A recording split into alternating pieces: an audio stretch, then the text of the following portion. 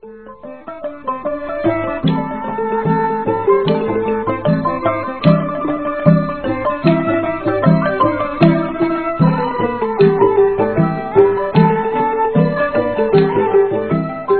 ទៅនេះសូមស្វាគមន៍រាល់ការតាមដានស្ដាប់របស់វិទ្យុខ្មែរប៉ុស្តិ៍ KPR ដែលផ្សាយចេញពីទីក្រុង Long Beach រដ្ឋ California សហរដ្ឋអាមេរិក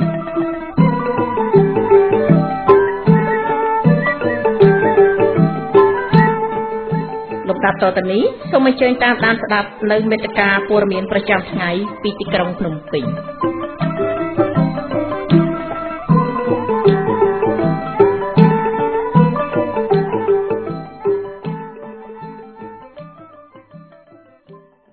ចានាងខ្ញុំរុម្នីរួមជាមួយសហការីផ្សាយសូមគោរពនិងជម្រាបសួរលោកស្រីអ្នកនាងកញ្ញាដែលកំពុងតាមដានស្ដាប់វិទ្យុខ្មែរប៉ុស្តិ៍ចាថ្ងៃនេះជាថ្ងៃ5កើតខែកដិកឆ្នាំចសម្រិទ្ធស័កពុទ្ធសករាជ2562ត្រូវនឹងថ្ងៃច័ន្ទទី12ខែវិច្ឆិកាគ្រិស្តសករាជ2018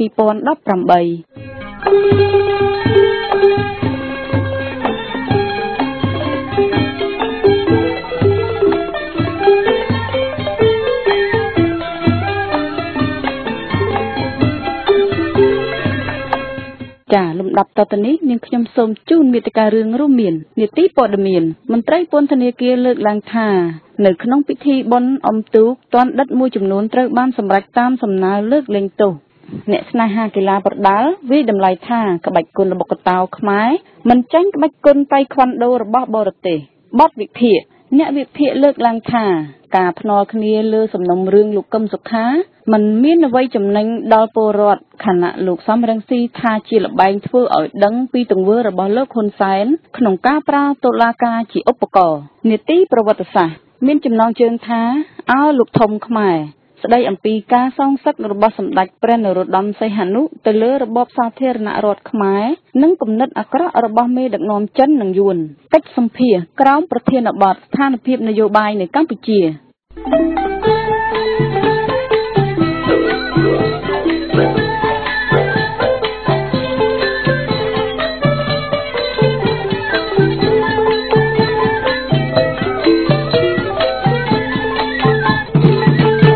ចាលំដាប់តទៅនេះនាងខ្ញុំសូមជូនព័ត៌មានមន្ត្រីពន្ធនាគារបានឲ្យដឹងថានៅក្នុងពិធីបុណ្យអុំទូកទាន់ដិតមួយចំនួនត្រូវបានសម្រេចសម្រាប់សំណើលើកលែងទោសមន្ត្រីពន្ធនាគារបានឲ្យដឹងថាទាន់ដិតជាង100នាក់ត្រូវបានសម្រេចសម្រាប់ការបន្ធូរបន្ថយនឹងការលើកលែងទោសដែលគ្រោងធ្វើឡើងនៅអំឡុងពេលពិធីបុណ្យជាតិនៅពេលខាងមុខនេះបាទតាមមន្ត្រីអគ្គនាយកដ្ឋានពន្ធនាគារបានឲ្យដឹងថា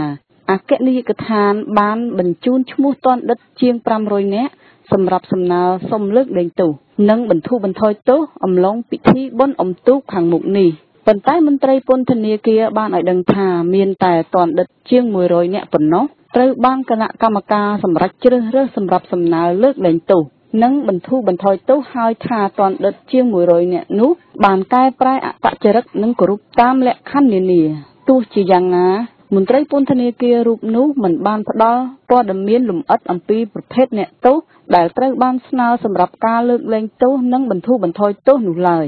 ទោះជាយ៉ាងណាមន្ត្រីពន្ធនាគាររូបនោះមិនបានផ្ដល់ព័ត៌មានលម្អិតអំពីប្រភេទអ្នកទោសដែលត្រូវបានស្នើសម្រាប់ការលើកលែងទោសឬបន្ធូរបន្ថយទោសនោះឡើយទាក់ទងនឹងបញ្ហានេះកាលពីខែសីហាកន្លងទៅក្នុងពិធីជួបសំណេះសំណាលជាមួយក្រុមកម្មករនៅខេត្តកណ្ដាលលោកនាយករដ្ឋមន្ត្រីហ៊ុនសែនថាលោកនឹងស្នើឲ្យលើកលែងទោសទ្រង់ទ្រាយធំដល់បណ្ឌិតមួយចំនួនអំឡុងពិធីបុណ្យជាតិ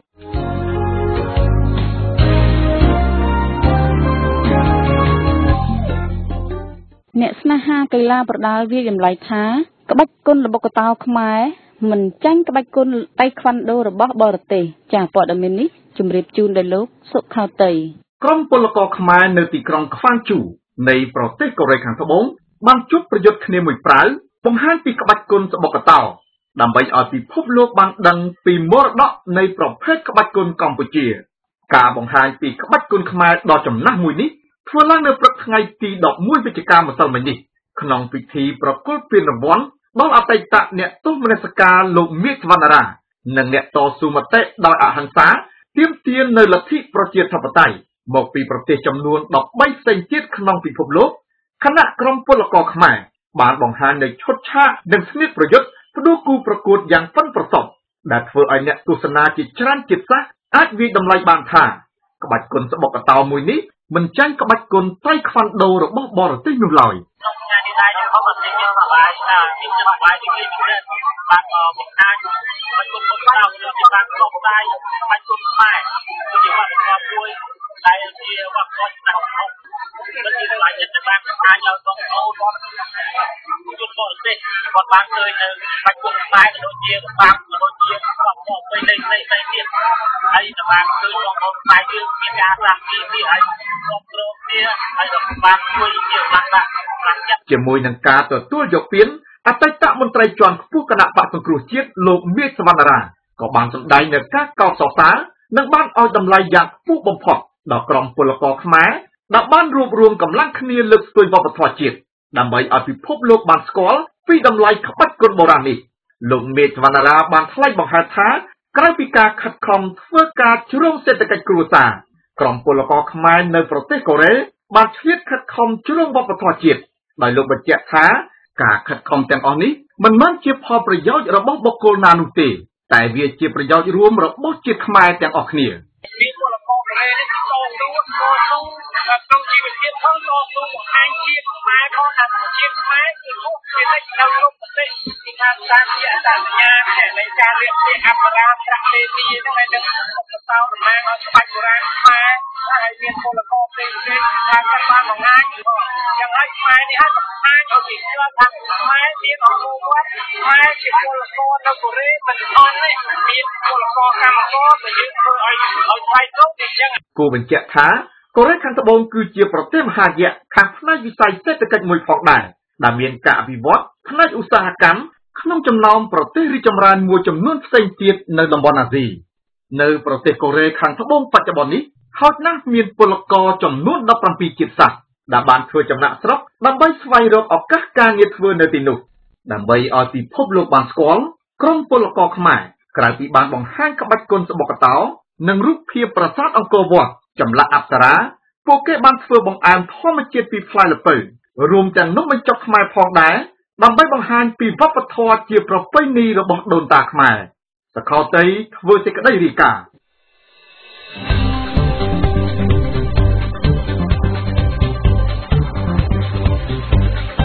ស្ដាប់វិទ្យុខ្មែរប៉ុស្តិ៍លោកអ្នកនឹងដឹងពីព្រឹត្តិការណ៍ថ្មីៗស្ដីពីទស្សនៈយុវជនសង្គមនិងនយោបាយនៅកម្ពុជា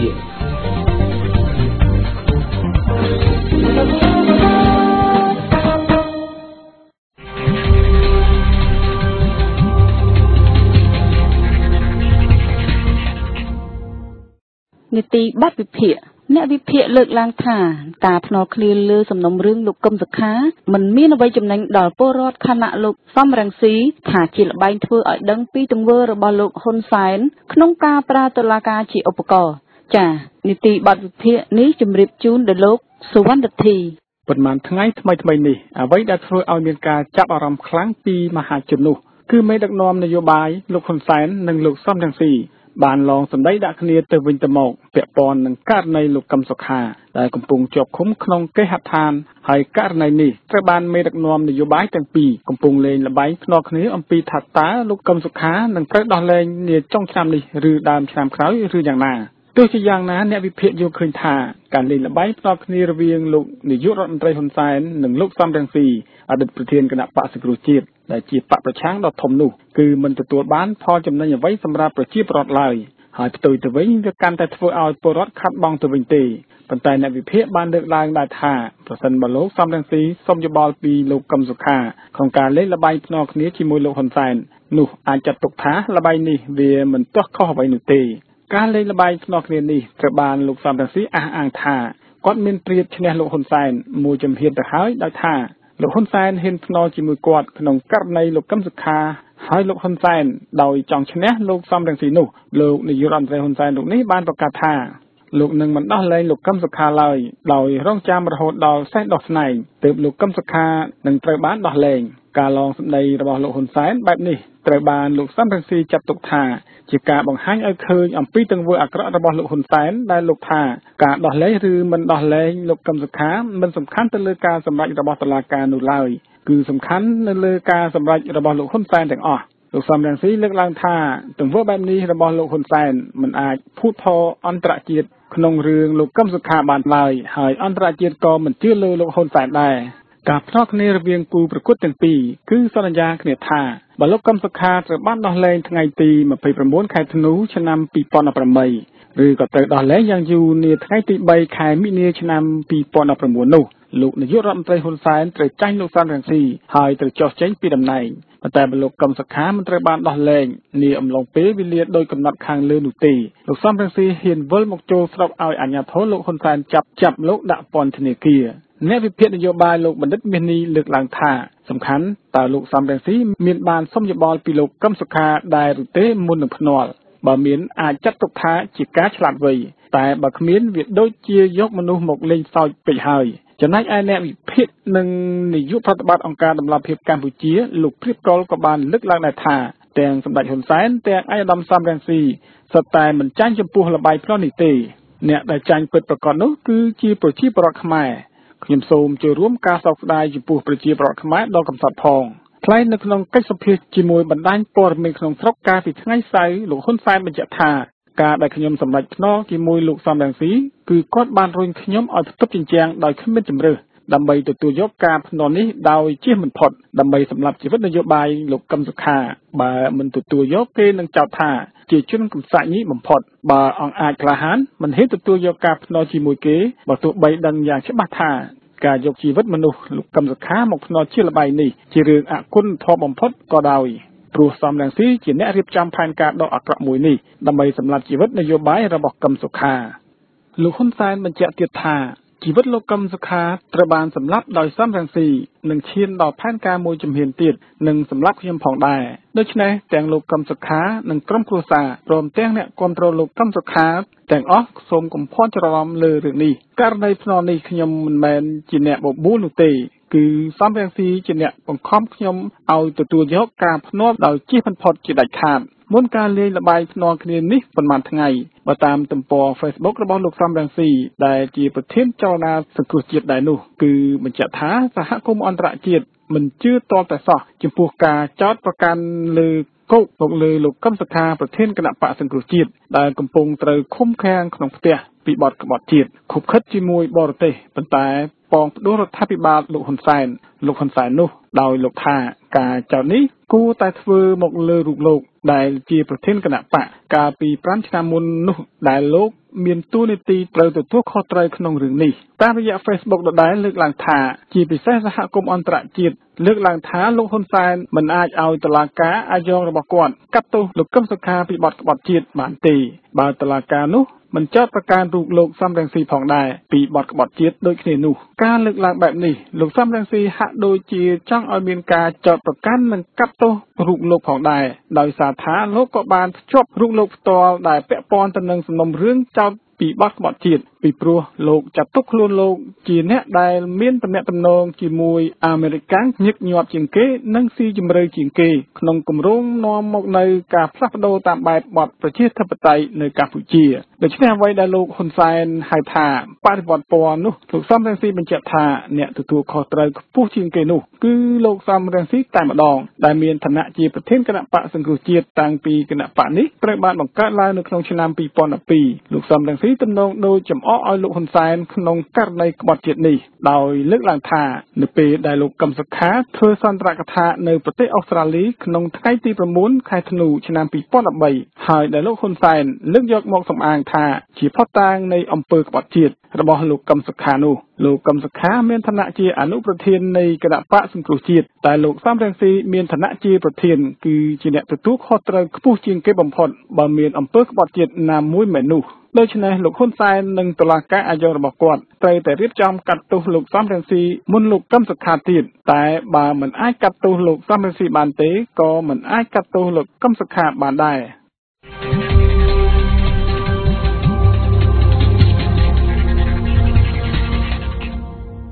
នីតិប្រវត្តិសាស្ត្រភាគទី10មានចំណងជើងថាអោលោកធំខ្មែរស្ដីអំពីការសងសឹករបស់សម្ដេចព្រះនរោត្តមសីហនុទៅលើរបបសាធារណរដ្ឋខ្មែរនិងគំនិតអាក្រក់របស់មេដឹកនាំចិននិងយួនចា៎នីតិនេះជម្រាបជូនដោយលោកបញ្ញាពល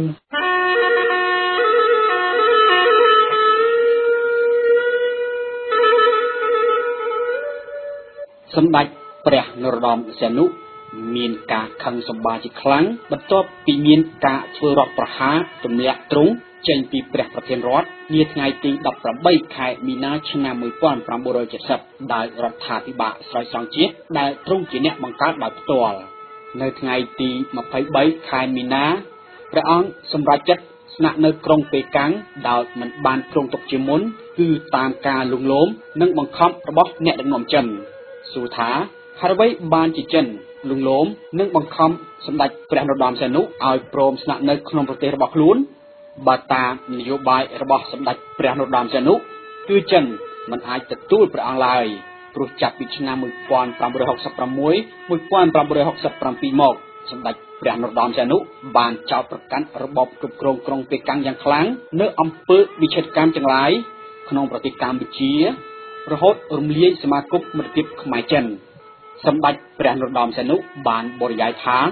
រដ្ឋអធិបតេយ្យនៃសាធារណរដ្ឋប្រជាមានិតចិនជំទាស់មិនឲ្យរដ្ឋអធិបតេយ្យខ្មែរមានសិទ្ធិជាម្ចាស់នៃខ្លួនឯងនិងមានសន្ទរកថាជាច្រើនទៀត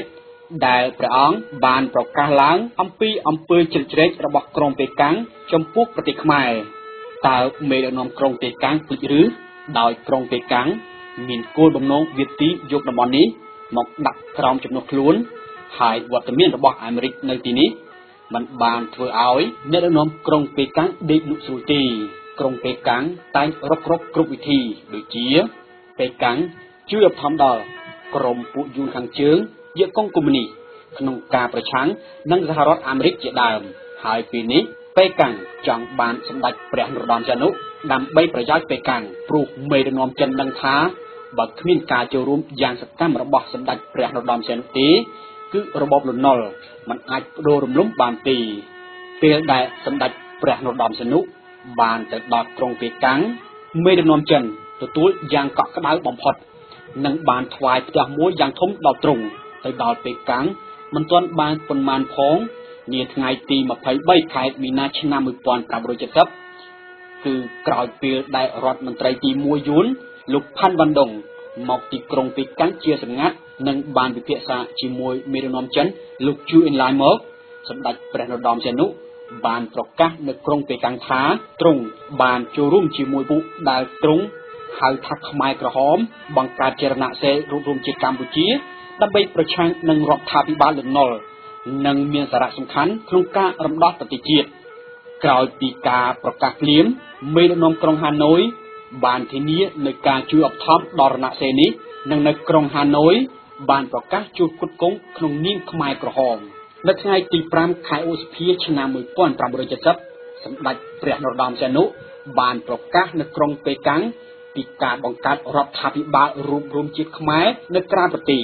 គ្រាន់តែប្រកាសភ្លាមក្រុងហាណូយនិងក្រុងប៉េកាំងប្រកាសខ្លួនទទួលស្គាល់ជាបន្ទាន់ក្រោយពេលប្រកាសទទួលស្គាល់រាជរដ្ឋាភិបាលក្រៅប្រទេសរបស់សម្ដេចព្រះនរោត្តមសីហនុស្អែកឡើងគឺថ្ងៃទី6ខែឧសភាឆ្នាំ1970មេដឹកនាំនៃប្រទេសទាំងពីរបានកាត់ផ្តាច់ទំនាក់ទំនងការទូតជាមួយកម្ពុជាសម្ដេចព្រះនរោត្តមសីហនុ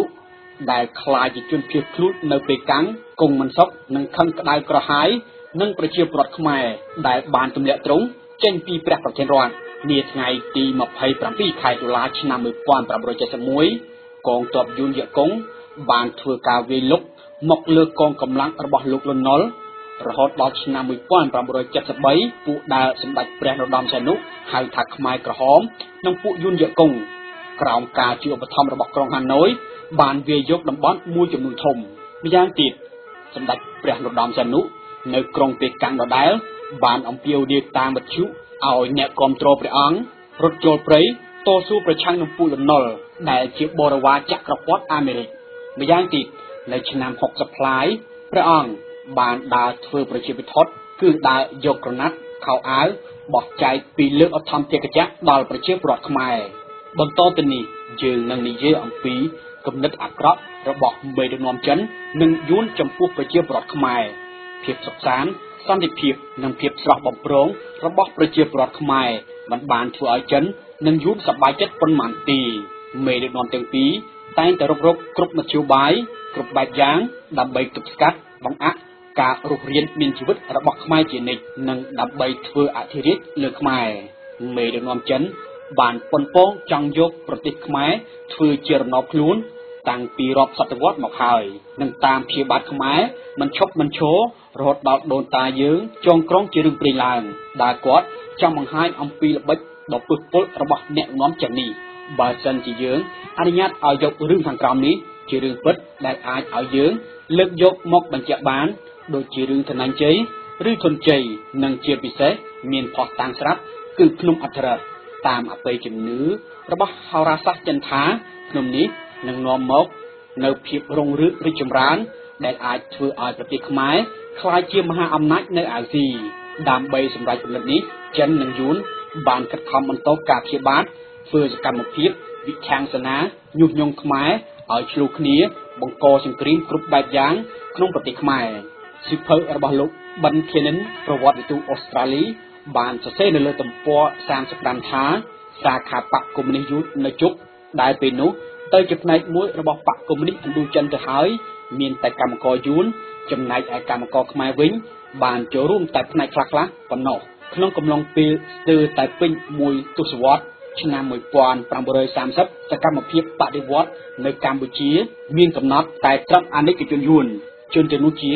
កម្មករចំការកៅស៊ូមន្ត្រីថ្នាក់តូចកម្មករជំនាញក្នុងទីក្រុងកសិករនៅតាមព្រំដែននិងសមាជិកនៃសមាគមចិនប៉ុណ្ណោះពួកទាំងនេះតែងដើរបញ្ចុះបញ្ចូលប្រជាពលរដ្ឋខ្មែរទៅតាមមនោគមរបស់ពួកគេនៅលើទំព័រ40នៃសៀវភៅដដែលនេះបានសរសេរបន្តថាសកម្មភាពយួនបានធ្វើកិច្ចប្រឹងប្រែងជាច្រើនដើម្បីបង្កើតបកកុម្មុយនីសឥណ្ឌូចិននៅជនបទនៃប្រទេសកម្ពុជាបកកុម្មុយនីសនៅពេលនោះបានបោះពុម្ពផ្សាយនៅកាសែតតាមផ្លូវច្បាប់នៅហាណូយកាសែតនោះឈ្មោះថាការងារអ្នកអានជាច្រើននៅទីក្រុងភ្នំពេញប៉ុន្តែមើលទៅទំនងជាអ្នកអានទាំងនោះភាគច្រើនពុំមែនជាខ្មែរទេ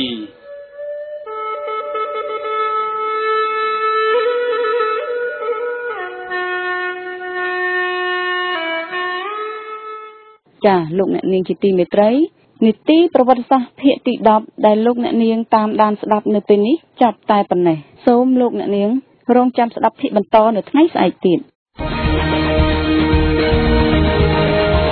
វិទ្យុខ្មែរប៉ុស្តិ៍សូមជូនកិច្ចសម្ភារ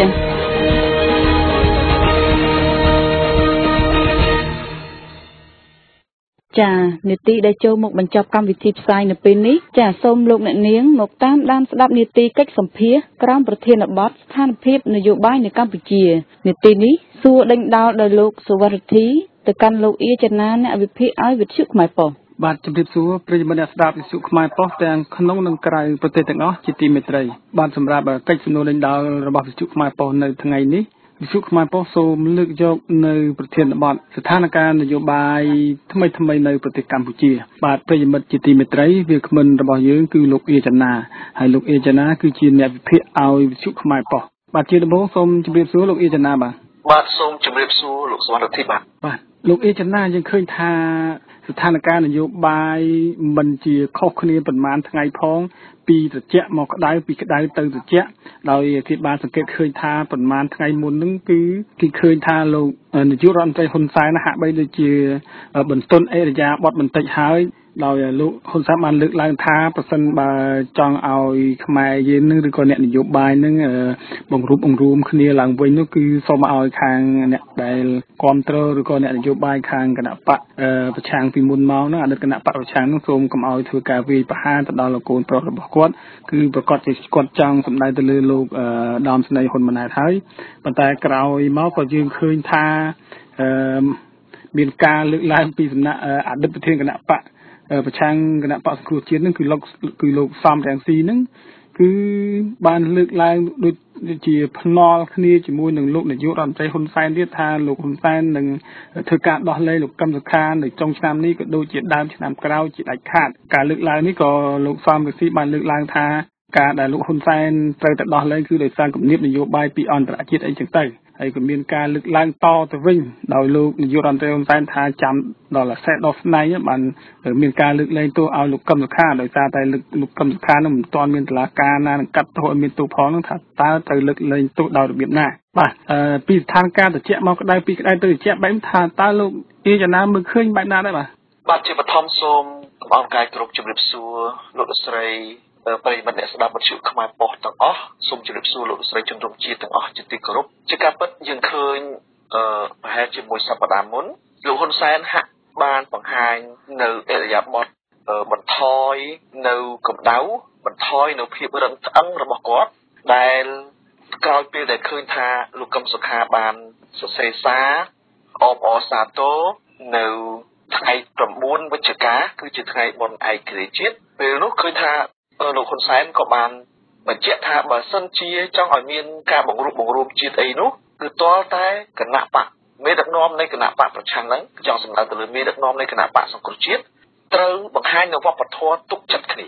កុំវាយប្រហារកូនប្រុសរបស់គាត់កុំប្រមាថការពារទៅដល់គ្រួសាររបស់គាត់អីជាដើមហើយគាត់ក៏បានលើកថែមទៀតថាតើឲ្យមេដឹកនាំនៃគណៈបកសង្គ្រោះជាតិនឹងមកដឹកនាំប្រទេសយ៉ាងម៉េចនឹងកើតបើសូម្បីតែ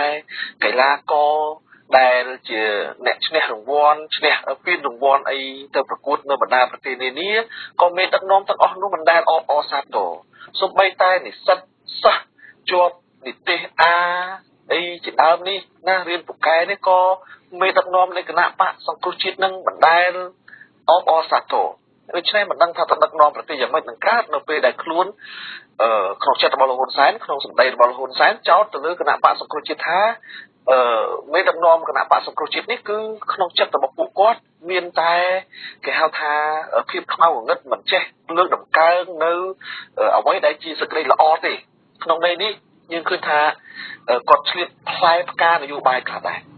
ខ្ញុំចង់បញ្ជាក់បន្តិចចំពោះចំណុចនេះពីដើមឡើយយើងឮទាំងអស់គ្នាថាលោកហ៊ុនសែនក៏បាននិយាយក៏ដូចជាអ្នកគ្រប់គ្រងគណៈបកប្រជាជនគ្រប់ជាន់ថ្នាក់ក៏និយាយទាំងមន្ត្រីរហូតដល់អ្នកគ្រប់គ្រងខាងក្រោមថាគ្មានទេសង្គ្រោះជាតិគឺគេមានហើយគណៈបកផ្សេងជាដើមដែលមកជំនួសគណៈបកសង្គ្រោះជាតិអស់ទៅហើយអត់មានសង្គ្រោះជាតិទេសង្គ្រោះជាតិខ្មោចសង្គ្រោះជាតិជាខ្មោចគ្មានន័យអីទេប៉ុន្តែមួយថ្ងៃខ្ញុំឮសូរតែលោកហ៊ុនសែននិយាយតែពីសង្គ្រោះជាតិនិយាយតែពីមេដឹកនាំគណៈបកសង្គ្រោះជាតិមួយថ្ងៃខ្ញុំឮសូរតែមន្ត្រីនិងអ្នកគ្រប់គ្រងគណៈបកប្រជាជនកម្ពុជានិយាយតែពីសង្គ្រោះជាតិនិយាយតែពីមេដឹកនាំគណៈបកសង្គ្រោះជាតិគ្រប់ពេលវេលាទាំងអស់ដូច្នេះគឺគណៈបកសង្គ្រោះជាតិនៅតែមានជីវិតគណៈបកសង្គ្រោះជាតិនៅតែមានសកម្មភាព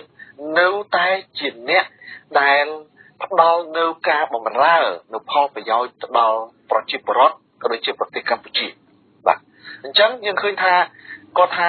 បើយោងទៅតាមសម្ដីរបស់គាត់ពីដើមមកថាខ្មោចទៅហើយទៅមិនទៅនិយាយមួយខ្មោចប៉ុន្តែឃើញថាគាត់ថាឥឡូវបើចង់និយាយគ្នាចង់បង្រួបបង្រួមគ្នាគឺ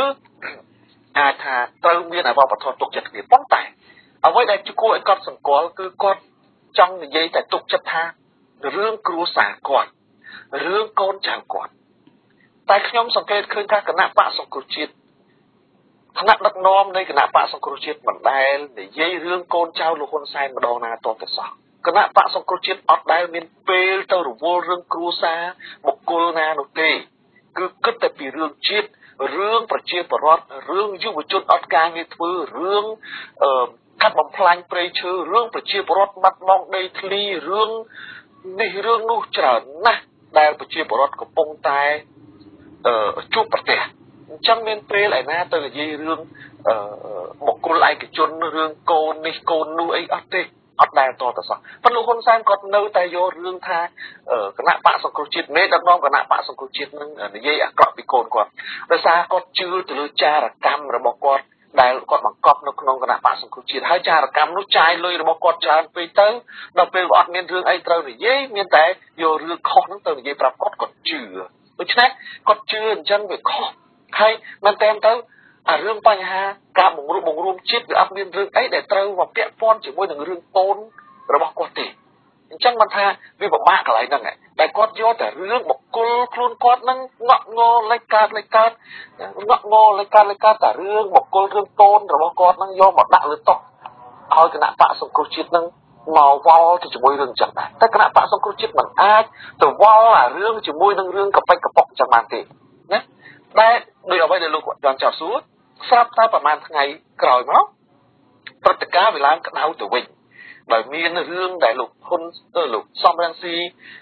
អតីតប្រធានគណៈបកសង្គ្រោះជាតិនេះដែលជាស្ថាបនិកនៃគណៈបកសង្គ្រោះជាតិបានដាក់ការភ្នាល់ថ្មីមួយអំពីរឿងការដោះលែងលោកកឹមសុខាហើយវាកើតទៅជាព្រឹត្តិការណ៍ក្តៅដោយលោកហ៊ុនសែនគាត់បានក្តៅឡើងហើយថាគ្មានថ្ងៃដោះលែងលោកកឹមសុខាទេគ្មានថ្ងៃទេគឺតលសេះដោះស្នែងអីចឹងទៅគាត់ស្រាប់តែភ្លាមក្រោយមកកូនចៅគាត់នឹកឃើញថាលោកហ៊ុនសែននិយាយខុសហើយបើអញ្ចឹងត្រូវបកស្រាយទៅជារឿងផ្សេងទៅវិញហើយឃើញថាលោកហ៊ុនសែនគាត់យកទៅផុសនៅក្នុងបណ្ដាញសង្គមរបស់គាត់ថាគាត់ខុសចាប់ពីពេលតទៅរហូតទៅដល់ខែមីនាឆ្នាំ2019នេះនោះដើម្បីចង់ឈ្នះលោកសំរងស៊ីបាទកូនចៅរបស់គាត់និយាយដឹងហើយថាមានបញ្ញវន្តច្រើនមិនតិចទេនៅជុំវិញខ្លួនគាត់ដែលរងចាំបកស្រាយពាក្យរបស់គាត់ពីអាក្រក់ទៅជាល្អសូមចាំលោកហ៊ុនសែនមនុស្សគាត់និយាយមិនគឺចាំវាថាតែគាត់ក្តៅនៅក្នុងចិត្តគាត់អត់លើកលែងគាត់អត់ដោះលែងគាត់ថាអត់ដោះលែងចាគាត់គ្មានន័យអីផ្សេងពីហ្នឹងទេគាត់គ្មានន័យអីណាទៅគិតរឿងច្បាប់ឬទម្លាប់លោកហ៊ុនសែនដែលខ្វល់រឿងច្បាប់ទេមកជីវិតរបស់គាត់នេះអត់តតែសោះគឺគាត់គិតតែពីអារម្មណ៍របស់គាត់តែគាត់ខឹងគាត់ធ្វើប្រាវចឹងហ្មងណាអត់មានខ្វល់យើងមើលតែវីដេអូដែលគាត់លេងរឿងគាត់លេងគាត់មានគេលួចថតពេលដែលគាត់លេងវាកូនគោលនោះតែគាត់ទាលុយគាត់ជន់ជើងទៀតទាឲ្យបានអត់មានរឿងអីណាទាមិនបានទេត្រូវតែគិតភាគរយគិតមុខអីទាំងអស់ជន់ជើងអ្នកឯងទៀតមានគាត់ជាមនុស្សបែបហ្នឹងគាត់អត់មានអីណានិយាយផ្សេងនៃផ្សេងទេគឺនិយាយមិនចឹងចាំសេះដោះស្នែងគឺគាត់ចង់ឈ្នះលោកសំរងស៊ីគាត់ថាអញ្ចឹងគឺគាត់អត់ដោះលែងលោកកឹមសុខាដូច្នេះបានថារឿងនេះវាអញ្ចឹងអត់មានអីណាមកដកបកស្រាយច្បាប់ពីផ្សេងទេពីព្រោះរឿងលោកកឹមសុខាមិនច្បាប់ទេហើយមូលហេតុដែលលោកសំរងស៊ីយករឿងអញ្ចឹងមកនិយាយពេលហ្នឹងគឺមិនមែនអត់រឿងអត់ហេតុទេលោកសំរងស៊ីគាត់ស្គាល់ការធ្វើនយោបាយចរិតនយោបាយរបស់លោកហ៊ុនសែនច្បាស់ណាស់គាត់តែងតែនិយាយថាលោកហ៊ុនសែនគាត់ធ្វើដើម្បីរស់មួយពេលហើយបំណងរបស់លោកហ៊ុនសែនគឺ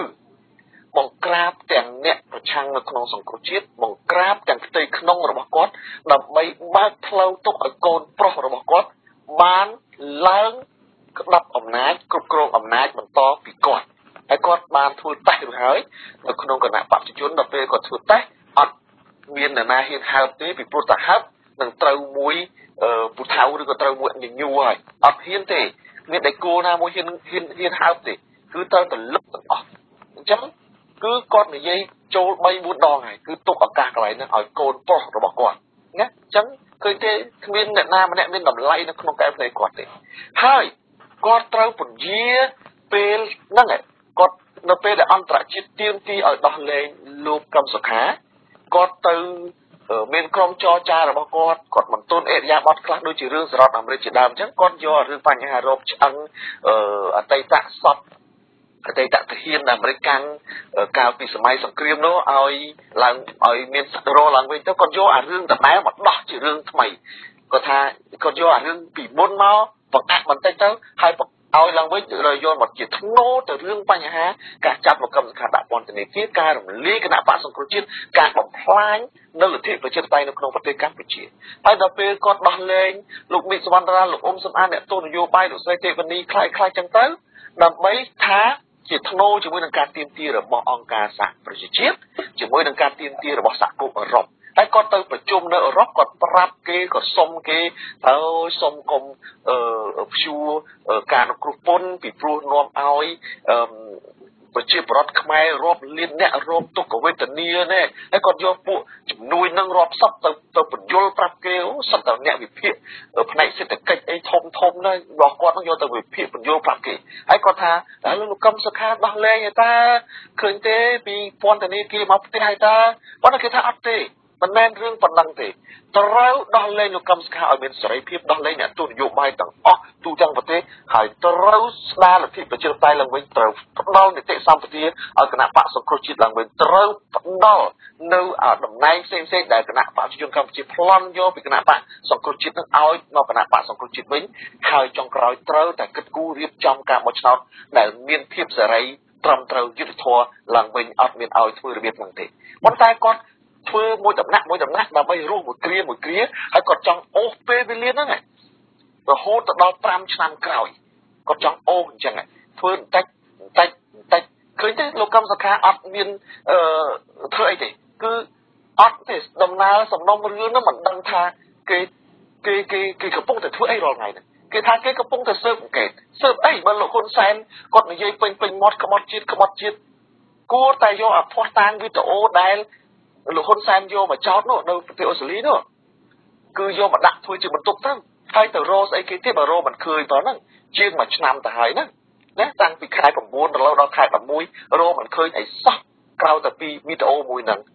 ហើយបើតាមផ្លូវច្បាប់ខុសទៅទៀតគ្មាននរណាម្នាក់មានសិទ្ធិចោតប្រកាន់ចំពោះបុគ្គលណាមួយមុនតុលាការនោះទេតែនេះចោតបាត់ទៅហើយ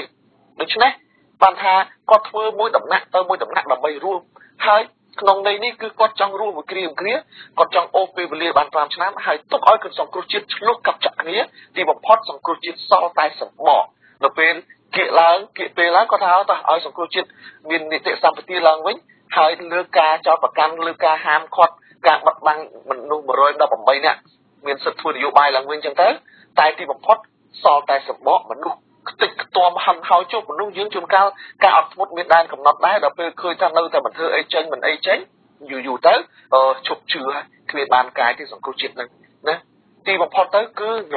លាយហិនហោចខ្មែរនឹងវេទនាដដែលលោកហ៊ុនសែនគ្រប់គ្រងអំណាចតកូនតចៅដូច្នេះលោកសំរងស៊ីគាត់យល់ពីយុទ្ធសាស្ត្រនយោបាយរបស់លោកហ៊ុនសែនច្បាស់គាត់ត្រូវធ្វើយ៉ាងម៉េចឲ្យលោកហ៊ុនសែនបង្ហាញក្លាសាររបស់គាត់ចំពោះមុខអន្តរជាតិឲ្យច្បាស់ថារឿងនេះមិនមែនជារឿងផ្លូវតុលាការផ្លូវច្បាប់ទេហើយអស់លោកទាំងឡាយណាក៏ដោយដែលយកករណីលោកហ៊ុនសែនករណីលោកកឹមសុខា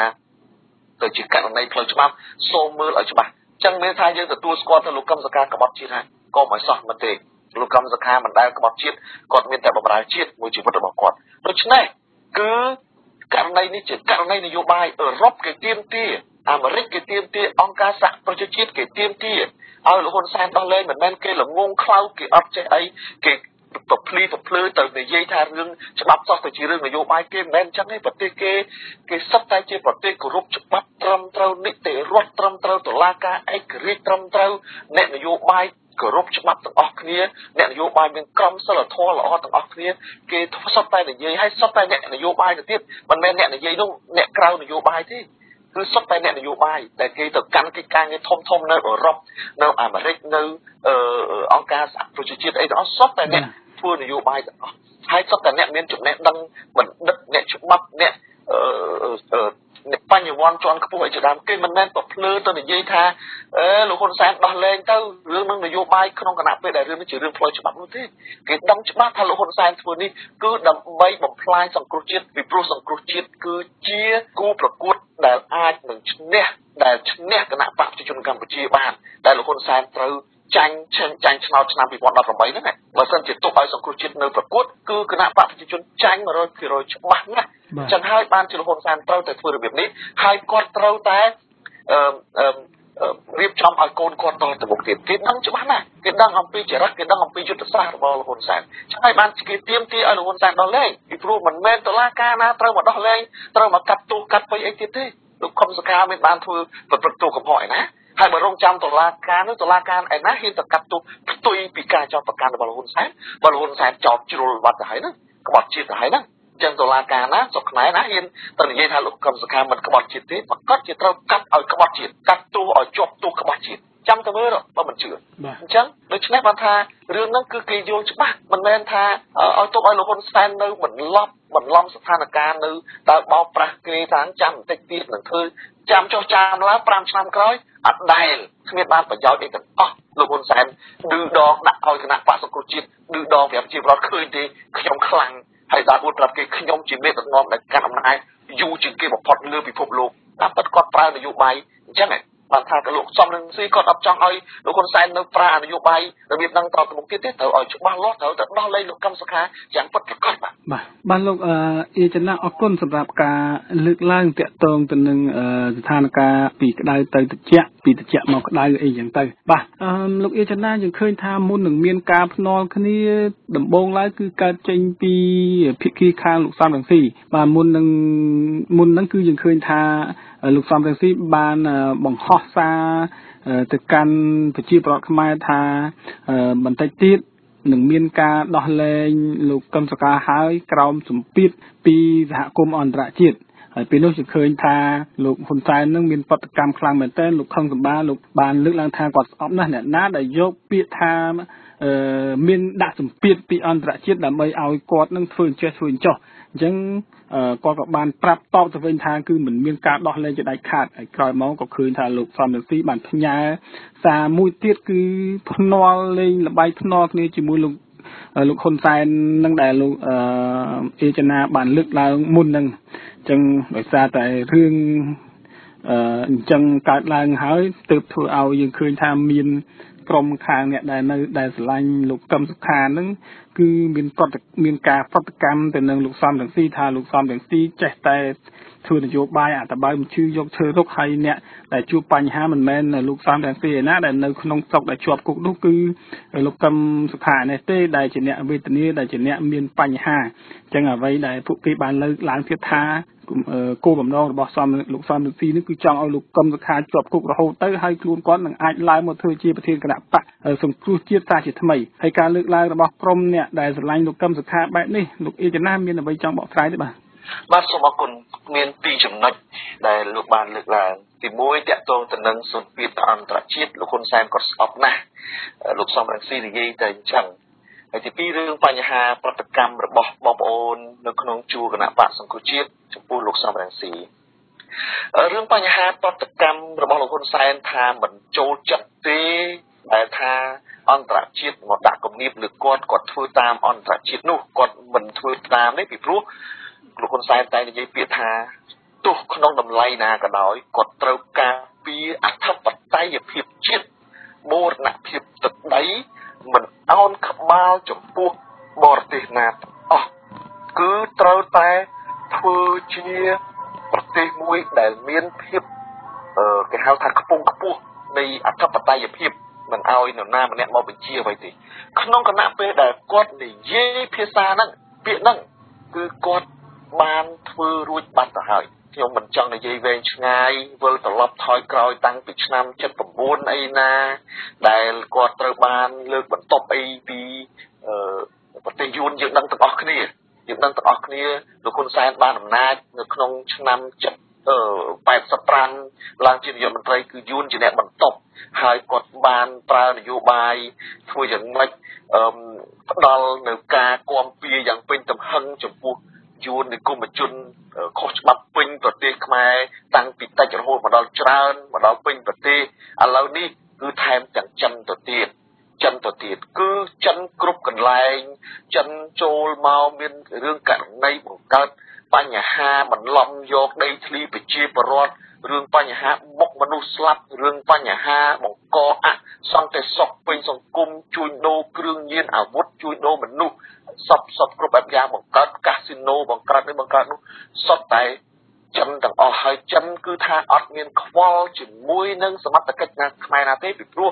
អាងតែលោកហ៊ុនសែនទៅសុំលុយចិនលោកហ៊ុនសែនបានប្រកាសទាំងក្នុងនិងក្រៅប្រទេសសូមកុំឲ្យខ្មែរស្អប់ចិនសូមកុំឲ្យខ្មែរខ្លាចចិនពីព្រោះចិនគឺជាកម្មករជំនាញមកធ្វើការដើម្បីឲ្យខ្មែររីកចម្រើនហើយយើងឃើញថាកម្មករជំនាញដែលលោកហ៊ុនសែនលើកឡើងនោះសុទ្ធតែមកកាន់ដំបងដែកកាន់ខ្វែវកាន់កំពូលកាន់អីឆ្លុះកាប់ចាក់គ្នាពេញទៅវាលទាំងអស់ហើយមានអ្នកខ្លះជួញដូរគ្រឿងញៀនទាំងគីឡូទៅទៀតអ្នកខ្លះនឹងស្រវឹងគ្រឿងញៀនដេកស្រាបននីលពេញតែកន្លែងតោពីអីនៅក្រុងព្រះសីហនុអីជាដើមឥឡូវក្រុងព្រះសីហនុคล้ายទៅជាក្រុងមួយដែលសង្កត់ខ្មែរលេងកើតហើយអត់មានខ្មែរទៅលេងទេយើងឃើញជាក់ស្ដែងសូម្បីតែអស់លោកអ្នកមាននៅស្រុកខ្មែរទៅលេងគាត់ស្រែកថាអាណិត កំពុងសោមណាគឺស្ងាត់ឈឹងអញ្ចឹងពេលបនពេលទៀនក៏ដៅប្រជុំបនអីជាដើមដូចជាអត់មានខ្មែរឥឡូវហ្នឹងឈានទៅដល់កម្ពុជាឈានទៅដល់កែបឈានទៅដល់កន្លែងផ្សេងក្រុងប៉ោយប៉ែតគឺមានចិនកន្លែងណាកាប់ចាក់កន្លែងនោះនឹងហើយឬដែលហៅថាអធិបតេយ្យភាពបូរណភាពទឹកដីនោះហើយរឿងបញ្ហាការពារបូរណភាពទឹកដីសុទ្ធថាមិនអោយបរទេសណាយកមួយចំការបានចុះកោះត្រល់ចុះកោះជាច្រើននៅតាមជ័យដែននៅតាមសមុទ្រហ្នឹងហើយចុះទឹកដីទៅទៀតដែលលោកហ៊ុនសែនជាអ្នកសញ្ញេដែលផ្ទាល់ដៃឲ្យបរទេសឲ្យយួននោះហើយសៀមក៏យកយួនក៏យកនោះតើយ៉ាងម៉េចទៅវិញរឿងទាំងអស់នោះវាជារឿងពិតប្រាកដតែម្ដងមិនមែនចេះតែថាទេហើយលោកសំរងស៊ីគាត់ជាមនុស្សត្រង់គាត់និយាយត្រង់គាត់អត់ចង់និយាយដូចតាមបំណងរបស់លោកហ៊ុនសែនគាត់ចង់ឲ្យនរណាក៏ដោយនិយាយលើកសរសើរគាត់គ្រប់ពេលវេលាទាំងអស់ឥឡូវយើងឃើញទេដល់ពេលអស់មនុស្សនេះទៅគាត់ឲ្យតែក្រសួងឲ្យតែអីសេនាធិការរបស់គាត់នឹងចេញលិខិតអបអរសាទរគាត់សូមអបអរសាទរសូមគាំទ្រចំពោះប្រសាសន៍ដ៏ថ្លៃថ្លាដ៏ខ្ពង់ខ្ពស់ឧត្តមរបស់លោកហ៊ុនសែនដែលថាមិនអោនក្បាលដាក់បរទេសអីជាដើមអញ្ចឹងណាគាត់ឲ្យតែគ្នាគាត់នឹងលើកសរសើរគាត់អញ្ចឹងឲ្យដើម្បីបន្លំភ្នែកប្រជាប្រដ្ឋតែលោកសំរងស៊ីគាត់អត់អាចធ្វើអញ្ចឹងបានពីព្រោះលោកហ៊ុនសែនគាត់ធ្វើដើម្បីប្រយោជន៍ផ្ទាល់ខ្លួនគាត់បាក់ពួកគាត់កូនចៅគាត់មិនបានផលប្រយោជន៍ដល់ប្រទេសជាតិគាត់និយាយតែការពិតហើយរឿងបញ្ហានៅក្រោមគំនាបបរទេសនេះវាក៏វាជាការពិតទៅទៀតដែលថាមិនអោនក្បាលតែទៅដល់កន្លែងណាសុំគេកន្លែងហ្នឹងណាយើងមើលថាមិនអោនក្បាលដល់អឺរ៉ុបទេប៉ុន្តែនៅពេលដែលមកជួបជាមួយនឹងមន្ត្រីជាន់ខ្ពស់នៅអឺរ៉ុបលោកហ៊ុនសែនខំញញឹមយកចិត្តគេប៉ុន្តែគេវិញគេចាប់ដៃតែមួយផ្លេតគេដើរគេអត់មានញញឹមគេអត់គេនិយាយ straight គេថាត្រង់តែម្ដងគឺគោលដៅសំខាន់ដោះលែងលោកកឹមសុខាស្ដារប្រជាធិបតេយ្យឡើងវិញផ្ដល់នីតិសម្បទាឲ្យគណៈបក្សសង្គ្រោះជាតិលើកការចោទប្រកាន់លើការខៀខាំងមិនឲ្យមនុស្ស118អ្នកធ្វើនយោបាយហើយនឹងធ្វើយ៉ាងម៉េចឲ្យមានការគោរពសិទ្ធិមនុស្សឲ្យបានត្រឹមត្រូវនៅក្នុងប្រទេសកម្ពុជាគេអត់និយាយលបឡែទោះថាយកមនុស្សទាំងវងមកបញ្យល់ប្រាប់គេយ៉ាងណាក៏អត់ទៅរួចដែរដូច្នេះគឺទីផ្សារដែលធំអឺរ៉ុបនេះអាមេរិកនេះហើយនឹងប្រទេសលោកសេរីធំទាំងអស់នេះនឹងមានឥទ្ធិពលហើយជាការពិតលោកហ៊ុនសែនធ្វើអ្វីៗក៏ទៅតាមអនុលោមទៅតាមគេហៅថាគំនាបពីអន្តរជាតិនឹងដែររឿងបញ្ហាដែលលោកហ៊ុនសែនធ្វើគឺថាជាគុណធម៌របស់គាត់ក្នុងនាមជាមេដឹកនាំបានអនុញ្ញាតឲ្យអាមេរិកស្រាវជ្រាវរកឆ្អឹងរបស់ទាហានអាមេរិកឡើងវិញជាដើមអញ្ចឹងយើងឃើញថាគាត់ជាមនុស្សដែលធ្វើខុសប្រព្រឹត្តកំហុសប៉ុន្តែមិនដែលទទួលស្គាល់ថាខ្លួនគាត់ខុសហើយគាត់យកការកែប្រែកំហុសរបស់គាត់ត្រូវឲ្យคล้ายទៅជារឿងដែលគាត់មានគុណធម៌ទៅវិញករណីដែលដោះលែងលោកវិសវណ្ណរាដោះលែងលោកអ៊ុំសំអានលោកស្រីទេវនីលោកកឹមសុខលោកអ្នកណាសំទោសមិនមែនលោកកឹមសុខមិនមែនត្រូវបានដោះលែងទេគឺដល់ពេលកំណត់ត្រូវចេញណានឹងអ្នកទោសដទៃទៀតគាត់ថានឹងជាសម្ដានចិត្តដ៏ល្អរបស់គាត់ឲ្យជួបជុំក្រុមគ្រួសារនេះរដូវបុណ្យភ្ជុំជាដើមតាមពិតមានរឿងអីដែលថាមកសម្ដានចិត្តលោកទាំងអស់គ្នាអ្នកស្រីទាំងអស់គ្នានោះមិនដែលបានប្រព្រឹត្តកំហុសណាម្ដងណាតទៅសោះជាជនរងគ្រោះសុទ្ធសាធទៅចាប់ឃុំខ្លួនគ្នាជាង1ឆ្នាំ3ឆ្នាំ4ឆ្នាំទៅទេទៅណាកាត់ទោសសិត20ឆ្នាំឡើងសួរថាតើគ្នាមានកំហុសស្អីហើយទៅជាថាខ្លួនលើកលែងខ្លួនឲ្យរួចខ្លួននឹងមកពីខ្លួនមានសម្ដានចិត្តល្អគាត់ធ្វើកំហុសគាត់មិនទទួលស្គាល់ថាខ្លួនគាត់ខុសហើយគាត់យកការកែប្រែកំហុសរបស់គាត់ធ្វើជាគុណឲ្យគេឯងនឹងលើកដៃទាំងគូនឹងគឺថាសម្បងសរងអរគុណគាត់នេះហ្នឹងហើយជាចំណុចដែលថាលោកហ៊ុនសែនគាត់ធ្វើតែអញ្ចឹងលោកសំរងស៊ីមិនអាចទៅនិយាយបែបហ្នឹងបានគាត់និយាយតែការពិតហ្នឹងទី1ហើយជាការពិតគឺគាត់ធ្វើគឺស្របទៅតាមគំនាបរបស់អន្តរជាតិយ៉ាងពិតប្រាកដទី2ចំពោះការប្រតិកម្មរបស់មន្ត្រីឬក៏អ្នកគ្រប់គ្រងនៅក្នុងគណៈបក្សសង្គ្រោះជាតិដែលមាននិន្នាការស្រឡាញ់គ្រប់គ្រងលោកកឹមសុខាតាមពិតទៅអត់មានអីខុសឆ្គងទេសម្រាប់ខ្ញុំក្នុងនាមជាគណៈបក្សប្រជាធិបតេយ្យក្នុងនាមជាអ្នកប្រជាធិបតេយ្យគឺយើងទាំងអស់គ្នាមានបេះដូងទូលំទូលាយយើងមានសេរីភាពក្នុងការតិទៀនរិះគន់ចំពោះអ្វីដែលយើងយល់ឃើញថាមិនពេញចិត្តដូច្នេះអ្នកទាំងអស់គ្នានោះអាចមានសិទ្ធិសេរីភាពក្នុងការតិទៀនចំពោះលោកសំរងស៊ីបានដោយសារតែអ្នកទាំងអស់គ្នាយល់ឃើញថាអ្វីដែលលោកសំរងស៊ីធ្វើប្រកាសជាមិនត្រឹមត្រូវទៅតាមការយល់ឃើញរបស់ពួកគាត់ប៉ុន្តែជាក់ស្ដែង លោកសំរងស៊ីធ្វើនេះមិនខុសអីទេខុសអ្វីទេគឺលោកសំរងស៊ីគាត់ធ្វើនយោបាយជាមួយលោកហ៊ុនសែននេះគឺថាតទល់គ្នានេះគឺថាលោកហ៊ុនសែនមានការភ័យខ្លាចមានការបារម្ភហើយគាត់ប្រមាថការទៀនលោកសំរងស៊ីលោកកឹមសុខាសុទ្ធតែឆ្កែពីក្បាលស៊ីបាយនឹងចាននឹងគ្នានឹងគឺគង់តែឆ្លុះគ្នាទេហើយលោកសំរងស៊ីនិងលោកកឹមសុខាបានបង្ហាញយ៉ាងច្បាស់ថាអត់មានថ្ងៃបែកបាក់អត់មានថ្ងៃឆ្លុះទាស់គ្នានោះទេយុទ្ធសាស្ត្រឆាវរបស់លោកហ៊ុនសែនគឺបរាជ័យត្រឹមថ្ងៃដែលសំរងស៊ីនិងកឹមសុខាបានចាប់ដៃគ្នានោះហើយអញ្ចឹងហើយបានឃើញទេនៅពេលដែលសំរងស៊ីកឹមសុខាចាប់ដៃគ្នាសម្លេងនៃការគ្រប់គ្រងក្តីសង្ឃឹមរបស់ប្រជាពលរដ្ឋមានពេញឡើងវិញពេញបិទឡើងវិញគឺថាធ្វើឲ្យគណៈបកសង្គ្រោះជាតិទទួលបានជោគជ័យយ៉ាងសន្ធឹកសន្ធាប់ជាដំណាក់ហើយបើគ្មានវត្តមានលោកសំរងស៊ីពីដើមទីមកក្នុងវិស័យនយោបាយនោះទេលោកហ៊ុនសែនធ្វើអ្វីតាមតែទំនឹងចិត្តរបស់គាត់យ៉ាងច្បាស់ណាស់គឺថាមិនគង់វង្សទេខ្មែរពីព្រោះបរទេសចូលណែនប៉ុន្តែនៅពេលដែលលោកសំរងស៊ីគាត់ជំទាស់គាត់និយាយគាត់ប្រាប់ពិភពលោកឲ្យដឹងទើបនាំឲ្យលោកហ៊ុនសែនត្រូវមានការប្រុងប្រយ័ត្នសូម្បីតែប្រាក់ខែកម្មករសូម្បីតែប្រាក់ខែមន្ត្រីឆ្ការក៏កើនឡើងបន្តិចបន្តួចនឹងក៏ដោយសារតែការខំធ្វើនយោបាយរបស់គណៈបកសង្គ្រោះជាតិរបស់លោកសំរងស៊ីរបស់លោកកឹមសុខាដែរបើសិនជាគ្មានចលនានៃការគៀងគរកម្មករពីសំណាក់លោកសំរងស៊ីពីមុនមករហូតដល់ពេលនេះក៏គ្មានពេលដែលលោកហ៊ុនសែនទៅយកចិត្តកម្មករដែរពីព្រោះលោកហ៊ុនសែនក្នុងចិត្តរបស់គាត់កម្មករគឺគ្រាន់តែជាសត្វស្វាជួយរុញរទេសឲ្យគាត់នោះទេគឺថាអត់ដែលខ្វល់ដែលឲ្យតម្លៃជាមនុស្សទេហើយនរណាតវ៉ាដឹងទៅពីវាយដឹងទៅពីបាញ់សម្លាប់ប៉ុន្តែនៅពេលដែលគាត់ឃើញថាលោកសំរងស៊ីបំផុសឲ្យមានចលនានៃការយល់ដឹងពីសិទ្ធិសេរីភាពរបស់ខ្លួននៃកម្មករទាំងអស់នោះលោកហ៊ុនសែនត្រូវតែធ្វើយ៉ាងម៉េចត្រូវយកចិត្តកម្មករហើយគាត់សារភាពខ្លួនគាត់ថាគាត់បដូរពណ៌ចិត្តកម្មករបានណាប៉ុន្តែពិតអត់ទេគាត់មិនឲ្យកម្មករទៅបោះឆ្នោតគាត់ធ្វើចេះធ្វើចោះសពគ្រប់បែបយ៉ាងគាត់រំលាយគណៈបកសង្គ្រោះជាតិចោលដោយសារគាត់ដឹងថាទុកសង្គ្រោះជាតិគឺនឹងគាត់បរាជ័យអញ្ចឹងប្រតិកម្មរបស់បងប្អូននៅក្នុងជួរគណៈបកសង្គ្រោះជាតិពិតណាស់ជាសេរីភាពរបស់ពួកគាត់ទេមិនជាបញ្ហាប៉ុន្តែបើទោះជាបងប្អូនប្រតិកម្មខឹងស្អប់ជេរលោកសំរងស៊ីយ៉ាងណាក៏ដោយក៏លោកហ៊ុនសែនអត់ដោះលែងលោកកឹមសុខាដែរព្រោះលោកកឹមសុខានិងលោកសំរងស៊ីចាប់ដៃគ្នាជាធ្លុងមួយហើយមិនបែកបាក់គ្នាហើយគឺជាការគម្រាមកំហែងអំណាចរបស់លោកហ៊ុនសែនបើចង់ឲ្យលោកកឹមសុខាឆាប់មានសេរីភាពខ្ញុំគាត់ប្រាប់លោកកឹមសុខាត្រូវចេះទទួលស្គាល់ថាខ្លួនឈប់ប្រឆាំងលោកហ៊ុនសែនហើយណាអ្នកទាំងអស់គ្នាចុះចូលជាមួយលោកហ៊ុនសែនយកសង្គ្រោះជាតិឲ្យទៅជារណបរបស់គណៈបព្វជិជនកម្ពុជាលែងលឿនណាស់ស្អែកលែងឥឡូវហ្នឹងតឡាការស្រ័យថារមកឃើញអីទេឬក៏ស្អែកកាត់ទុំវឹករឿងក្នុងដៃរបស់ពួកគេធ្វើម៉ោងណាក៏បានដែរអត់មានស្គាល់សៅរ៍អាទិត្យអត់មានស្គាល់កដាលអាទិត្យនិយាយទេចាប់លោកកឹមសុខាម៉ោងជាង12យប់យើងគិតមើលមានច្បាប់ឯណាទៅចាប់មនុស្សម៉ោងជាង12យប់យ៉ាងនោះវាអត់ត្រូវហើយផ្ទេលោកកឹមសុខា2000ធនាគារប្រៃតាពាំងផ្លុងមក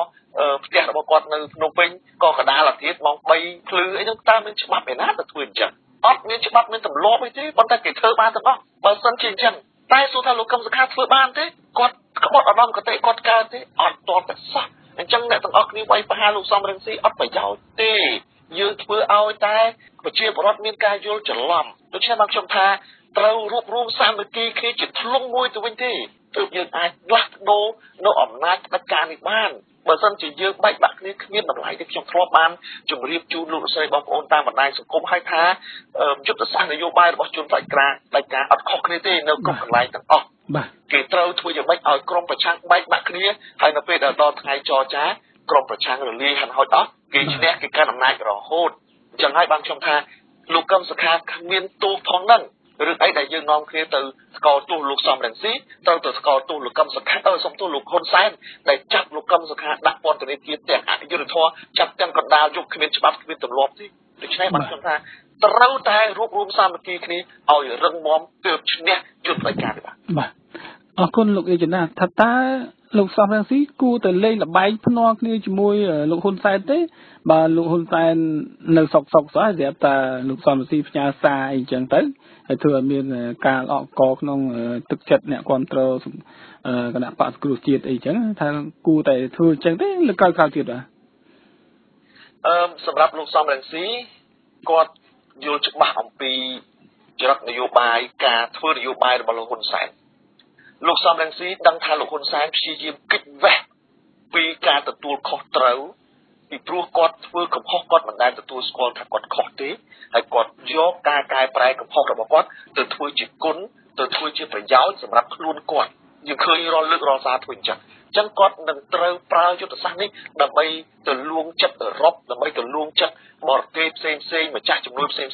ថាគាត់ធ្វើហើយប៉ុន្តែអូសចុះអូសឡើង5ឆ្នាំក្រោយឯណោះតម្រាំតែចប់សពគ្រប់តែលោកកឹមសុខាត្រូវនៅក្នុងពន្ធនាគារនៅក្នុងការឃុំខ្លួនរបៀបនឹងរហូតអញ្ចឹងវាអត់ត្រូវដូច្នេះលោកសំរងស៊ីមិនអនុញ្ញាតឲ្យលោកហ៊ុនសែនធ្វើរបៀបហ្នឹងទេលោកសំរងស៊ីត្រូវតែយកព្រួយមួយត្រូវចាក់ចំឲ្យចំចំណុចឲ្យលោកហ៊ុនសែនលូតឲ្យលោកហ៊ុនសែនលូតធ្វើយ៉ាងម៉េចឲ្យអន្តរជាតិមើលឃើញថាលោកហ៊ុនសែនកំពុងតែបោកគេហើយដែលថារឿងហ្នឹងជារឿងតុលាការទេជារឿងអីទេអត់មានទេគឺការដែលគេយល់ឃើញមិនខុសទេថារឿងនេះជារឿងនយោបាយដែលលោកហ៊ុនសែនកំចាត់ដៃគូប្រកួតនយោបាយរបស់ខ្លួនដែលឈ្នះការបោះឆ្នោតនឹងឈ្នះការបោះឆ្នោតឆ្នាំ2018នេះដូច្នេះត្រូវតែកំចាត់ចោលត្រូវតែចាត់អញ្ចឹងអត់មានរឿងអីដែលទុកលោកកឹមសុខានៅក្នុងការឃុំឃាំងនឹងអីអញ្ចឹងដល់សេះដល់ស្នែងអញ្ចឹងទេគឺត្រូវតែដោះលែងពីព្រោះអត់មានទោសហើយមុននេះខ្ញុំឃើញកសែតអីកោះសន្តិភាពគេបាននិយាយថា1000ឆ្នាំទៀតក៏គ្មានទោសលើកលែងឲ្យលោកកឹមសុខាដែរត្រូវហើយលោកកឹមសុខាដែលមានទោសពីកាលោកកឹមសុខាដែលប្រព្រឹត្តទោសកំហុសដោយការដែលលោកហ៊ុនសែនចោទស្ែងចោទនឹងពីកាអត់តតែសោះរឿងអីដែលត្រូវមានទោសទៅលើកលែងឲ្យគាត់បើគាត់បានប្រព្រឹត្តខុសផងនោះដូច្នេះទៅចាប់គាត់ហ្នឹងគឺខុសហើយដូច្នេះត្រូវទទួលស្គាល់ថាខ្លួនឯងខុសហើយត្រូវតែដោះលែងលោកកឹមសុខាជាកំហិតអត់មានលក្ខខណ្ឌអីចឹងទេដោះលែងពីពន្ធនាគារយកដាក់ឃុំខ្លួនក្នុងផ្ទះអត់មានលក្ខខណ្ឌវាហ្នឹងទៀតទេត្រូវតែដោះលែងឲ្យមានសេរីភាពជាស្ថាពរតែម្ដងរឿងការលេងភ្នាល់នេះអត់មានរឿងអីខុសទេពីព្រោះលោកសំរងស៊ីស្គាល់ល្បិចច្បាស់របស់លោកហ៊ុនសែនហើយខំទៅបកស្រាយថាគ្មានទោសគ្មានព្រៃលើកលែងយ៉ាងម៉េចនឹងកើតអត់អញ្ចឹងទេគឺលោកហ៊ុនសែនគាត់និយាយចង់សម្ដៅថាគាត់មិនដោះលែងអញ្ចឹងគាត់ចង់ប្រមាថការទានអាយុជីវិតរបស់លោកកឹមសុខាខ្លាំងមែនទែនហើយលោកសំរងស៊ីក៏ចង់បកអាកាសមុខមាត់ពិតរបស់លោកហ៊ុនសែនឲ្យប្រជាពលរដ្ឋខ្មែរមើលឃើញឲ្យឃើញថាពេលដែលគាត់ទៅអោបកសោបកម្មករទៅអោបកសោបលោកតាលោកយាយនៅកន្លែងផ្សេងជួបអីដល់ហ្នឹងតើជាមុខមាត់ពិតឬក៏ជាគ្រាន់តែពាក់មុខទេគឺពាក់មុខទេចរិតពិតរបស់លោកហ៊ុនសែនគឺផ្ដាច់ការចរិតពិតរបស់លោកហ៊ុនសែនអ្នកណាប្រឆាំងគាត់គឺមិនរួចខ្លួនទេគឺត្រូវតែស្លាប់បើមិនស្លាប់ជាប់គុកបើមិនជាប់គុករត់ចោលស្រុកហើយយុទ្ធសាស្ត្រពីដើមរបស់លោកហ៊ុនសែនគឺសម្លាប់ផ្ដាច់ផ្ដោយជីវិតតែម្ដងចឹងហើយបានយើងឃើញទេសកម្មជនគណៈបកសំរងស៊ីស្លាប់មិនតិចទេលោកបងប្អូនទាំងអស់គ្នាមើលចុះស្លាប់មិនតិចទេសកម្មជនគណៈបកសំរងស៊ីពេញទូទាំងប្រទេសស្លាប់អ្នកខ្លះស្លាប់ឪពុកអ្នកខ្លះស្លាប់ម្ដាយអ្នកខ្លះស្លាប់កូនអ្នកខ្លះស្លាប់នេះស្លាប់នោះអត់មានរកយុត្តិធម៌ឃើញតតែសោះរហូតដល់ម៉ោងនេះតែឥឡូវលោកហ៊ុនសែនគាត់ប្រើតុលាការដើម្បីបន្លំភ្នែកគេថាអ្នកទាំងអស់គ្នានោះធ្វើខុសច្បាប់អត់ខុសច្បាប់អីឥឡូវយើងឃើញហើយលោកអានលោកមីសវណ្ណរាលោកហុងសុហួរនិងលោកដទៃទៀតអ្នកស្រីទេវនីអីបាទនេះខុសច្បាប់អីទៅលោកកឹមសុខគ្រាន់តែនិយាយសោះថាខុសច្បាប់ដែរបង្កអីណាស្ថិរភាពសង្គមឯណាយកគ្នាដាក់ពន្ធនាគារមក18ខែតាទេអញ្ចឹងទៅឃើញទេវាជារឿងអយុត្តិធម៌ជាទីបំផុតអញ្ចឹងហើយបានជាលោកសំរងស៊ីគាត់ត្រូវបកអាក្រាតមុខមាត់ពិតរបស់លោកហ៊ុនសែនឲ្យខ្មែរបានឃើញថាគាត់គឺដឹកនាំរបៀបផ្ដាច់ការរបៀបអញ្ចឹងបានជាត្រូវតែកែប្រែត្រូវតែប្រជាពលរដ្ឋបើស្រេកឃ្លានចង់បានប្រជាធិបតេយ្យសេរីភាពយុត្តិធម៌សង្គមនេះគឺត្រូវតែមានការផ្លាស់ប្ដូរទៅមេដឹកនាំហើយការផ្លាស់ប្ដូរនេះគ្មានទៅផ្លាស់ប្ដូរដោយអាវុធកណ្ដុងកភ្លើងបង្ហូរឈាមអ្វីណានោះទេគឺបោះឆ្នោតដោយត្រឹមត្រូវដោយសេរីយុត្តិធម៌ដែលយើងឃើញថាកាលពីក្រោយឆ្នាំ2013មានការរៀបចំគោជបឲ្យបានត្រឹមត្រូវហើយប៉ុន្តែលោកហ៊ុនសែនគាត់ដឹងថាចាញ់បោះឆ្នោត2018គាត់ត្រូវតែកែប្រែទីបំផុតគាត់រៀបចំគោជបថ្មីគាត់ឈ្នះ123អាសនៈនៅក្នុងសភានឹងតែទេអញ្ចឹងទៅដូច្នេះយើងឃើញទេគាត់ថានឹងហើយគឺជាចរិតពិតរបស់លោកហ៊ុនសែនបាទលោកអ៊ីចិនណាបើតាមអ្វីដែលលោកលើកឡើងគឺយើងអាចសន្និដ្ឋានបានថាករណីលោកកឹមសុខាគឺមិនមែនករណីផ្លូវច្បាប់ទេគឺជាករណីតាក់ទងទៅនឹងរឿងនយោបាយថាតើការយល់បែបនេះយ៉ាងម៉េចដែរលោកអ៊ីចិនណាបាទជាការពិតខ្ញុំនៅតែសូមជម្រាបដល់លោកលោកស្រីបងប្អូនដែលស្រឡាញ់គ្រប់គ្រងលោកកឹមសុខាអាណិតអាសូរសមានចិត្តចំពោះគាត់សូមគិត mình men chỉ riêng phơi tờ la ca phơi chụp bắp na nó tê mà sân chỉ riêng thắng tờ la ca chụp bắp ấy nu mẹ tha lục công sạc còn ban tập tu cục hôn chẳng men hay xôn prap riêng chụp bắp nó sọc khải riêng tờ la ca nó sọc khải đi cứ tha sách tại kỳ tha trong ban mấy cứ chẳng tôi thà thưa trâu cứ tha khó tam tại chặt kỳ anh chẳng số tờ la ca ná đại hiên cắt đây lục công sạc ở khóc vì mọt rồi bao lô khôn sáng khóc vì ca chọn bạc can bao lô khôn sáng xoayสั่งใบกระบาลในกรดดอกแต่หายนั่นท้าลูกกำสักขาขมอดจีดลูกกำสักขาขมอดจีดกรุ๊ปเปเวลีตั้งปีมนจับประโหมดอนแล้วเนอตัดแหลสุทธลากาเห็นกัดตูอ่อยตุยปีกาจอดประกันนั่งเต้มีน้ำนามันเห็นทลามทมเต้โดยสกหมายอดมีเต้จงเห็นในเย็นเดียบนี่อดมีเต้โดยฉะนั้นพอเยอะท่าจีเราจีกันในเพลฉบับเต้ซ้อมอ่อยฉบับปีนิชัยจ้ะจังปีนิชัยใจม้าลูกกำสักขาขมอดจีดแมนមានទុកមែនតែយើងទទួលស្គាល់ទេយើងប្រកាសជាស្រែកអយុធធម៌ណាណាអញ្ចឹងយើងស្រែកអយុធធម៌ទៅអីបើយើងថាករណីនេះជារឿងផ្លូវច្បាប់ជារឿងផ្លូវតុលាការអត់មានទេហើយមានសំណួរមួយក៏មកសួរខ្ញុំទៅថាអញ្ចឹងធ្វើនយោបាយរឿងនយោបាយក៏មិនច្បាប់មិនត្រូវគោរពច្បាប់ដែរចុះជាការពិតធ្វើនយោបាយត្រូវតែគោរពច្បាប់ប៉ុន្តែលោកហ៊ុនសែនអត់ចេះគោរពច្បាប់ទេលោកហ៊ុនសែនគាត់ធ្វើអ្វីតាមគំនិតចិត្តរបស់ខ្ញុំជម្រាបបាញ់វិញអញ្ចឹងចាប់លោកកឹមសុខាកដាលអត្រាតើមានច្បាប់ណាឲ្យទៅចាប់មនុស្សកដាលអត្រាទេហើយផ្ទេគាត់កដាលអត្រាតែម៉ោង3ភ្លឺអីចឹងមកពីតាពាំងផ្លុងមកផ្ទះរបស់គាត់មានច្បាប់ទេអាហ្នឹងអត់មានទេហើយមានច្បាប់ទេដែលថាឲ្យមនុស្សម្នាក់ទោះថាខ្លួនជានាយករដ្ឋមន្ត្រីអីក៏ដោយចុះណាជាមេសមត្ថកិច្ចនៅក្នុងប្រទេសមួយទាំងមូលក៏ដោយចុះទៅចោទប្រកាន់គេត្រូវទុកឲ្យអគ្គព្រះអញ្ញាជាអ្នកធ្វើរឿងហ្នឹងគឺជារឿងទូនីតិរបស់អគ្គព្រះអញ្ញាគឺជាអ្នកបង្កើតនៅការចោទនៅបទចោទដោយយោងទៅលើទស្សនវិជ្ជាជាក់ស្ដែងការប្រព្រឹត្តជាក់ស្ដែងនិងយោងទៅលើខ្លឹមសារនៃច្បាប់ណាយោងទៅលើខ្លឹមសារនៃច្បាប់ហើយពាក្យថាក្បត់ជាតិមានចែងយ៉ាងច្បាស់នៅក្នុងក្រមព្រហ្មទណ្ឌនៃប្រទេសកម្ពុជាទៅមើលចុះគឺនិយាយថាយ៉ាងម៉េចខ្លះដើម្បីឈានទៅដល់ពាក្យថាក្បត់ជាតិតើតែអ្នកនោះគឺឲ្យសហការជាមួយបរទេសឲ្យមកបំផ្លាញនៅផលប្រយោជន៍ជាតិខ្លួនឯងឲ្យការសម្ងាត់របស់ជាតិខ្លួនឯងទៅបរទេសឲ្យកងទ័ពបរទេសមកលុកលុយហើយកាត់ទឹកកាត់ដីប្រទេសខ្លួនឯងនឹងទៅឲ្យគេហើយខ្លួនឯងនឹងជាអ្នកដែលមានសមត្ថកិច្ចគ្រប់គ្រងមានអំណាចទៅទៀតដែលអាចធ្វើរឿងនឹងបានអានោះបានគេហៅក្បត់ជាតិមិនមែនប្រជាពលរដ្ឋកប៉ិចកប៉ុកមួយគ្មានអំណាចសោះហើយគេណាទៅជឿបរទេសណាទៅជឿទៅលើប្រជាពលរដ្ឋម្នាក់ដែលអត់មានសមត្ថកិច្ចអីគ្មានអំណាចគ្មានដឹងអីទាំងអស់ថាឥឡូវខ្ញុំអៀចណាជាប្រជាពលរដ្ឋសាមញ្ញម្នាក់ទៅប្រាប់ឲ្យអាមេរិកថាឥឡូវអាមេរិកខ្ញុំឲ្យប្រទេសកម្ពុជាមួយតែឯងណាអាមេរិកគេជឿទេអត់ជឿទេសូម្បីតែយួនក៏មិនជឿខ្ញុំផងកុំចាំបាច់ដល់អាមេរិកនោះឥឡូវទៅខ្ញុំទៅប្រាប់យួនថាយួនឥឡូវខ្ញុំឲ្យប្រទេសកម្ពុជាមួយតែឯងយួនជឿទេយួនប្រកាសជាស្អើពេលមកងាប់អាកប៉ិចកប៉ុកមិនដឹងជាស្អីគ្មានអំណាចអីផងមកឲ្យប្រទេសកម្ពុជាអញហើយចុះអ្នកកាន់អំណាចគេថាមិនទៅដូច្នេះអត់ទេតតែអ្នកនោះមានអំណាចហើយលោកកឹមសុខាគាត់ដើរកាន់អំណាចពីកាលណាមកហើយគាត់ទៅឲ្យអន្តរជាតិយកដីពីកាលណាមកហើយគាត់ដើរទៅឲ្យអន្តរជាតិមកលុកលុយយកប្រទេសកម្ពុជាយកផលប្រយោជន៍ប្រទេសកម្ពុជាពីកាលណាមកអត់ដើរសោះអ្នកក្បត់ជាតិគឺអ្នកដែលបានប្រព្រឹត្តបែបនោះអ្នកណា